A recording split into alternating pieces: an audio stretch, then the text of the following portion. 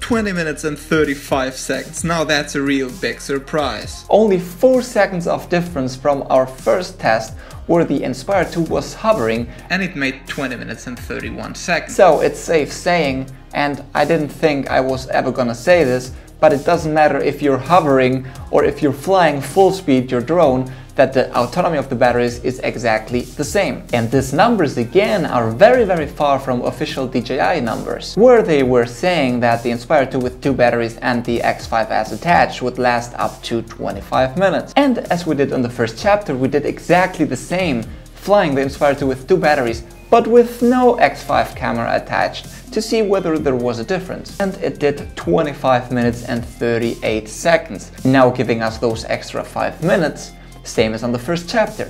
Those are some pretty interesting numbers to always keep in mind. Well guys, thank you for watching so much, we hope you really liked it. There are more tests coming, up to 6 tests, and this series of Inspire 2 Ultimate Battery Test. And the next test is coming tomorrow. But of course always remember, keep calm and talk UAV.